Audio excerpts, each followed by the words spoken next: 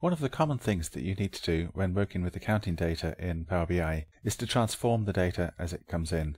Very often it comes in, the information is there, but it's in the wrong format and it's not in a form that is useful for manipulation within your model.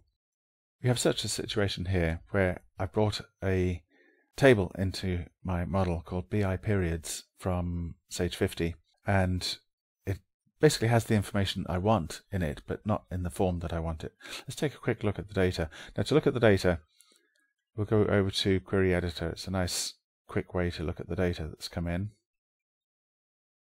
And we can see we've got 3 columns.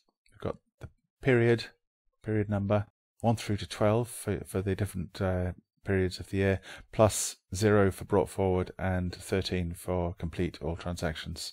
And we have a text description of each of those rows, and we've got an internal period ID which we don't need to worry about at the moment. So looking at this data, there are a number of things we want to do. Is firstly, we want to get rid of rows that we don't want. So we're not really interested in row 0 and row 13, but to make this data useful and manipulable through the rest of my model, I really need to change this text information month 1 April 2017 into useful data information. So I want to extract the data information from this column here. Now what I'd like to extract would be the start date of the month, the end date of the month, and the number of days in the month.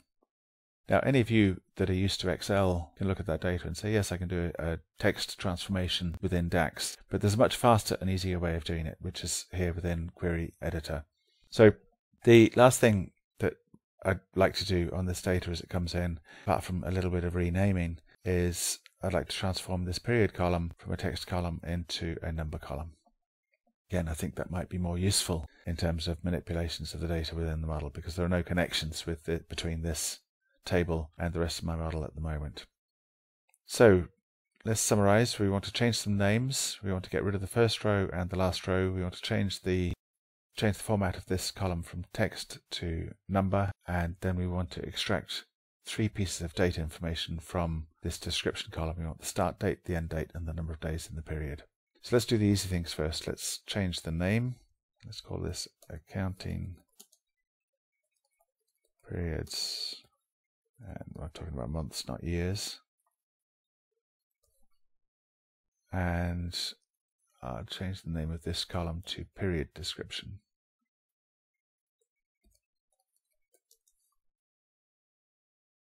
Okay, let's transform this from text to number.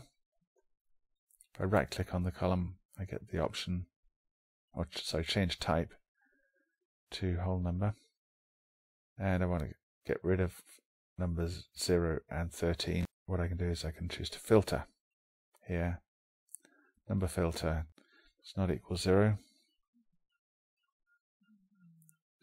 and does not equal 13. So I've done 3 things so far.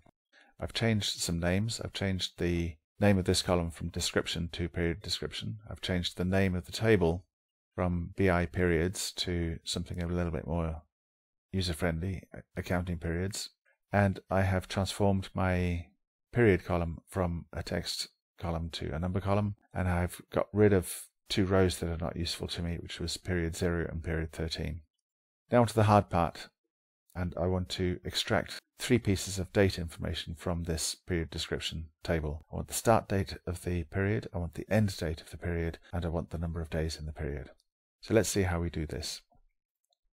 Firstly, let's duplicate this column just so I don't lose any information that's previously come in. And what I like to do is extract the information here. Now there's an option within Query Editor to split a column. I have an option to split column by delimiter. And I'll choose to split at each occurrence of the space. And yes, that's done what I want. So I now have a column with my year information, a column with my month information, and I've got a couple of superfluous columns that I can just get rid of.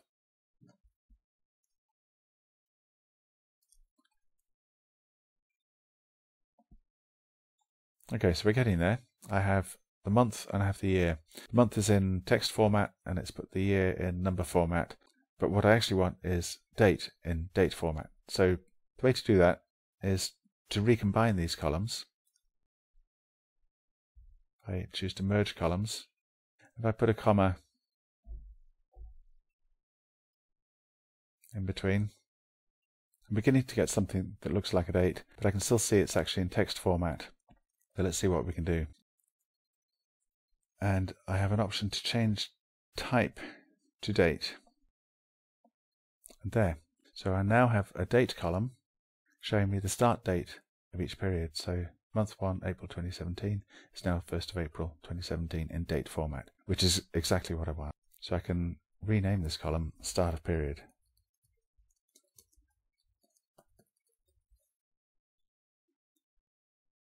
That's the first column that I want. The next column that I wanted was the end of period. Let's choose to duplicate the column again. And I choose to transform the month information to end of month. So now I have my second column. So I've got the start of the month and the end of the month. I can rename that. End of period. And I just wanted one last column, which was the number of days in the period. If I duplicate the column again, and if I again look at transforming the months, there's an option here that says days in the month. And there we have it. Let's rename it days in period. Now that's really nice. Without writing a single line of DAX code and getting into really complicated text transformations in DAX, I have taken my period description column, which is in text format, and I've split it out into the start of period, end of period in date format, and the number of days in the period in number format, which is exactly what I wanted. Not a single line of code written. I can just choose to close and apply. And as I apply this change, it will refresh this table within my data model and apply the changes. And we now see my data in the model here, and I can explore. I've got the days in the period, the end of period, period description, whatever. And just to show that we have it, I can bring it up onto my canvas. So let's start with the period description, which was my original information that I had. I have the start of period, and I just want to show the date, not the date hierarchy, end of period, and the days in the period. Yeah, isn't that nice? The last two things I want to do is just transform the format of these dates just to take up a little bit of less space on my canvas. And go to modeling, format. Let's do a more compact format for my report. And the same end of period. You can undo these changes or reverse them anytime you want. There. Now we have our beautiful accounting periods table that we can integrate into the rest of our model with some useful start of period, end of period, and days in period information.